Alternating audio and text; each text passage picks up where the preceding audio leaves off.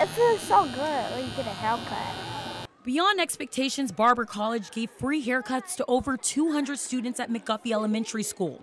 When one student would leave, another would fill the seat. Just try to make sure that we can get as many kids cut for Christmas as possible. They had to have a permission slip to get cut, and whatever you want, we got you. And it seems as though these kids already knew what they wanted. A little kid sat down, he said, I want it short on the side, I want it a little longer on top, I want you to fade it in, and I want a design.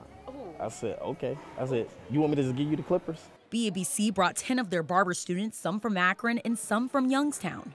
And their goal was to spread a little happiness this holiday season.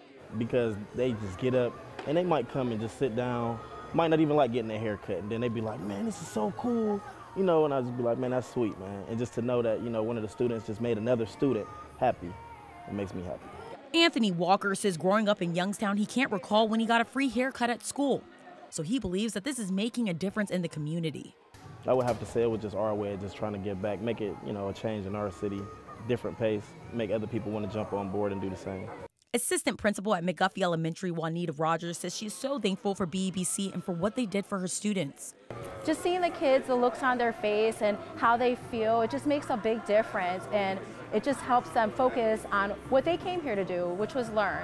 Rogers says that BABC plans on coming back for the future holidays. In Youngstown, Brianna Ray Turner, WKBN 27 First News.